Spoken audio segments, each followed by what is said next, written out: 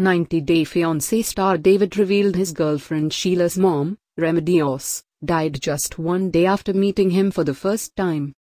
David, 42, said that after meeting Sheila's family, they had all gone to sleep.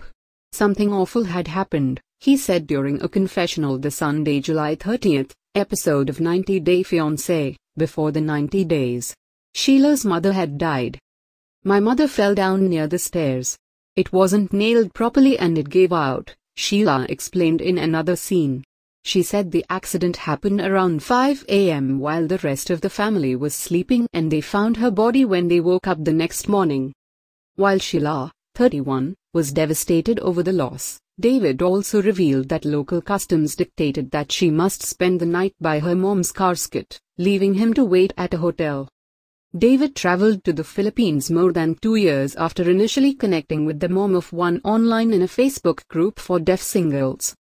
"When I met Sheila online, I felt it was crazy," David said in a confessional during their debut on the June 4th episode of 90 Day Fiancé, before the 90 days. "But she's the perfect soulmate.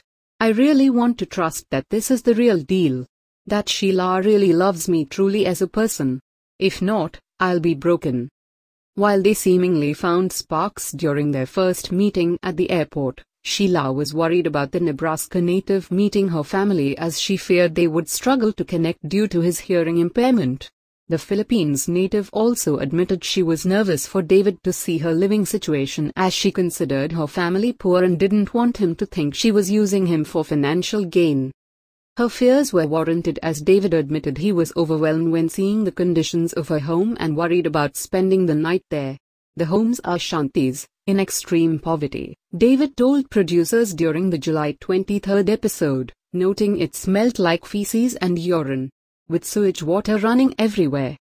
Unfortunately, communication was also difficult as her family didn't feel comfortable speaking with David despite having the help of an interpreter. Sheila's dad, Simplicio, said he didn't know if he felt it was okay that David was deaf as it was still difficult to speak with him. "I think Sheila's dad is nervous around me because I am deaf. He's probably never met one before," David told producers, later adding that he hoped tomorrow would be better. Meanwhile, Sheila called the evening a big disappointment.